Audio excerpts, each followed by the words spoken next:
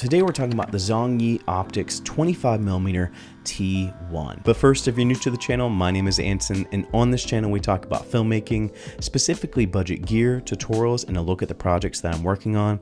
So if that's something you're into, consider subscribing. Also, I'm recording this on Saturday night, and it's the Royal Rumble tonight, and so we may have to go fast. So we're gonna go ahead and dive into the review. Now, I do want to mention that Zhongyi Optics was kind enough to let me borrow this lens and test it out, but no money exchange hands, and they're not requesting I say anything specifically, and so you are gonna get my full and honest opinion. As always, we're gonna talk about and break down this lens by image quality, build quality, my overall thoughts, slash who I think could be useful for, and let's start with image quality. We are going to address image quality in a couple different areas.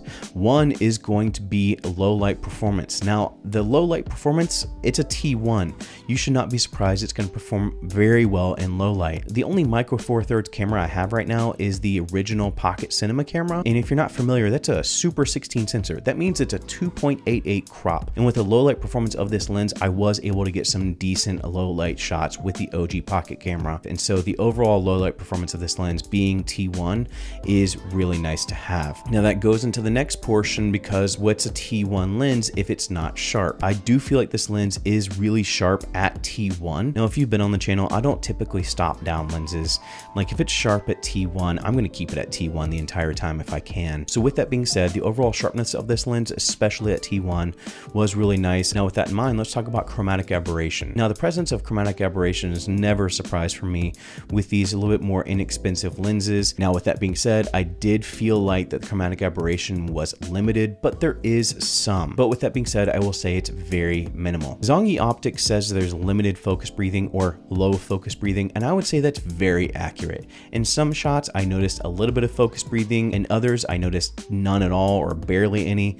So I would say as far as focus breathing, it's pretty well controlled. And again, that's something that's really impressive about these more inexpensive lenses. I will say the flaring from this lens is really pleasing. You're going to get a little bit of character with it. It's not controlled like a Sigma lens. It is more along the lines of like a vintage style flaring, where you're going to get a little bit more out of control with it. But me personally, I've said it on the channel before, I like that type of flaring, and so that's something you will expect from this lens as well. Now, something else that was kind of like meh was bokeh.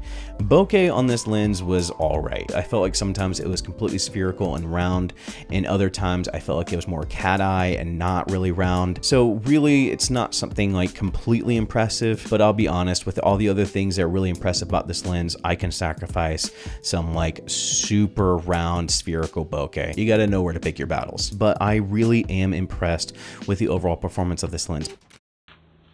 What are you doing? This is weird.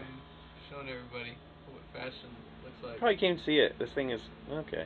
Well, yep, there you go. There, get it. Let's go into build quality.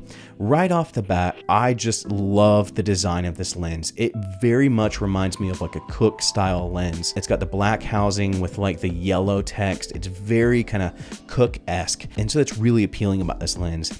Overall, the body is very sturdy. It does have around 150-degree focus throw, so not a super long focus throw, long enough that you can get a little bit more precision, but not too long to where if you're filming by yourself, it's going to be a pain in the ass to try to pull or rack focus. Being that this is a cine lens, the aperture ring is going to be declicked, and both rings have the proper amount of resistance or fluidity.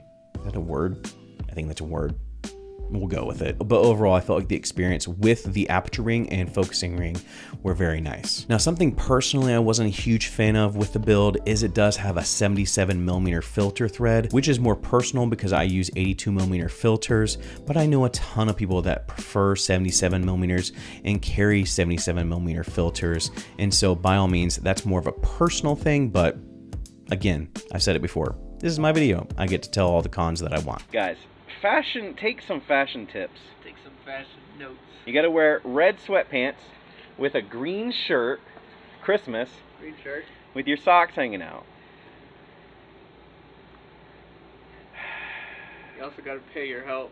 And so with that being said, let's talk about my overall thoughts and who I might recommend this lens to. I should say, and I don't think I said it before, these are not full frame lenses. The 17, the 25, and the 35 are all cropped lenses, so they won't display a full image on full frame cameras. But that being said, I do believe at $400 per lens, maybe give or take, depending on where you find these are great value lenses. And honestly, when it comes to a set of cinema lenses, these are the ones that I'm recommending. The only reason I may recommend other brands is because currently there's only a 17, a 25, and a 35. And so if somebody's trying to get a full set, I may recommend something else. But for what these are, I absolutely hands down recommend these for filmmakers that are on a budget. If you do need a good low budget, low light performing lens, this one is a no-brainer. So that's it for me. I hope you guys enjoyed the video. If you did enjoy the video, make sure to give it a like. And if you're digging the overall content from the channel, consider subscribing. If you do have any more questions about this lens, let me know in the comments below. As always, thank you all for joining.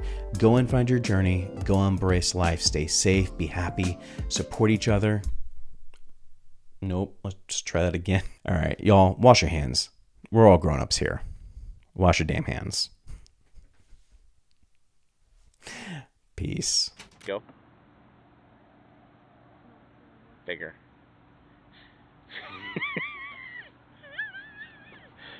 I can't. Smile extra. And then walk hard right.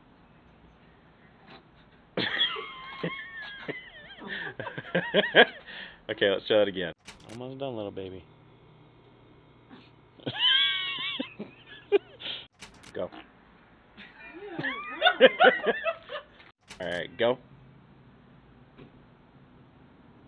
Hard right.